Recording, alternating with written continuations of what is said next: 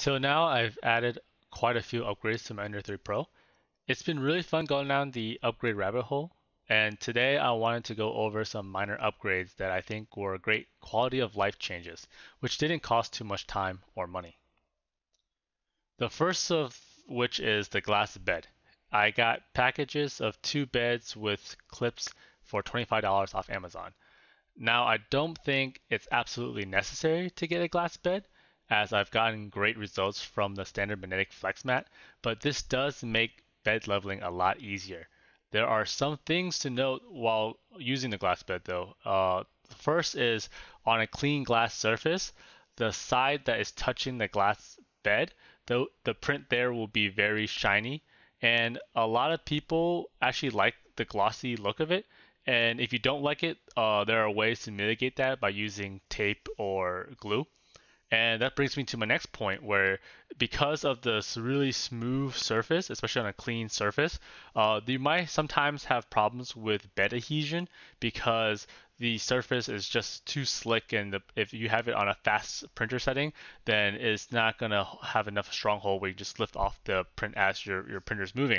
So what I like to use is some Elmer's stick glue or any kind of glue stick you find at a craft store. Now I just put the glue stick and have a slight layer around the print area, and that's usually good enough.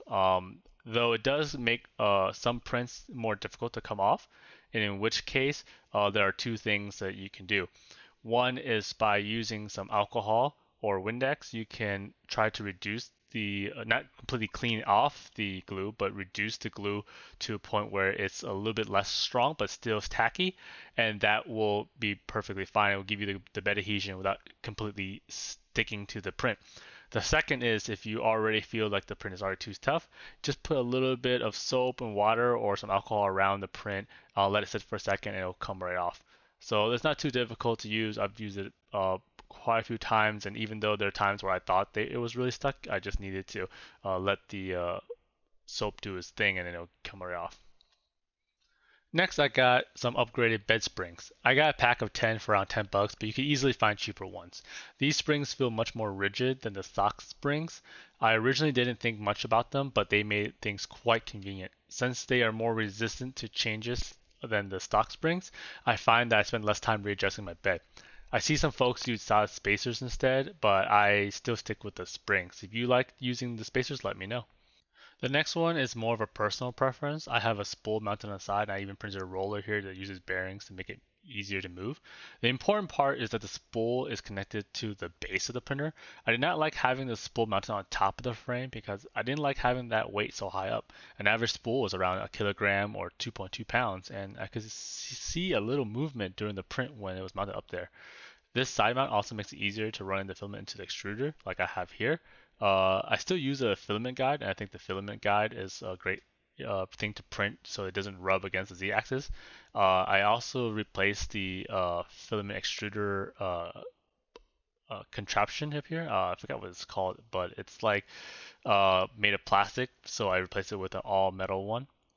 And the reason why I replaced it with all metal one is because, as you can see here, even though they made this part right here having a brass connector point, if you look on the other side where the filament comes through, it's still plastic. And if you look at this hole, like it's actually deformed. I'm not sure if you can see here, but it's not a perfect circle. And same thing on this side too.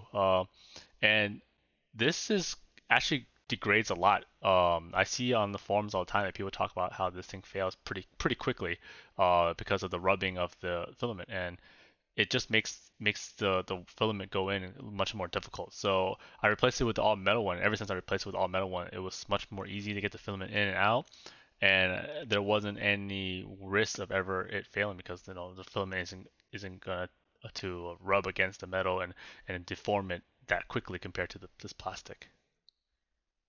Here I have my Raspberry Pi 3 running OctoPrint, and it's connected to the printer directly to the main board. It also has a Raspberry Pi camera attached. You can use any webcam or USB camera as well.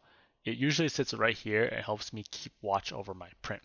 Now, if you don't have an OctoPrint or don't know what it is yet, I think it's a must-have because it just makes the whole printing experience a lot easier.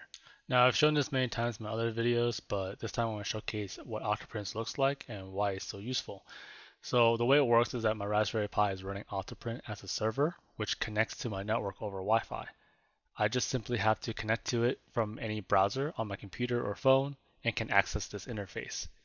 You can also make it as secure or unsecure as you like. Now, this interface allows me to check the print status and upload prints directly from my computer. It also keeps track of my successful and failed prints, as well as the temperature of my bed and nozzle. Now, aside from the standard options, you can also go into the settings and install your own plugins for OctoPrint, and there are a ton of community plugins that are really great. One of them is the bed visualizer.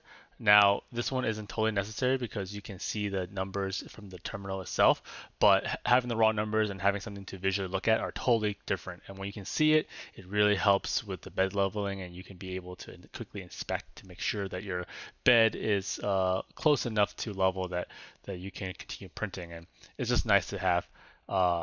Another thing that we have here is the webcam tab. Now the webcam is connected to my camera obviously, and it's showing a live feed of my print. And this allows me to monitor things even when I'm not near my printer. I can be in my bed and just taking a look at what's going on, and that way I can quickly stop the print if I think that it's going to mess up. There are even some great plugins that even monitor using the webcam to see if something looks wrong and it can automatically stop your print. Now that's a whole different thing that I'm not going to go into now, but if you do check out the plugins that the community has and play around them when you can. Another great thing that people do with having a webcam is also using it to make time-lapse video. And time-lapse videos are a great fun thing to do, especially if you do a lot of modeling, printing, and it's just overall a fun thing that a lot of people like to do. So that's pretty much all the upgrades I wanted to share in this little video. These are just the ones I found most practical and gave me the most for my money. I have other upgrades which are more aesthetics than anything, and they're not as practical. Um, I do hope it was useful to see what I have on my printer, and I'd be interested in hearing about the upgrades you found most practical. So until next time, stay dorky.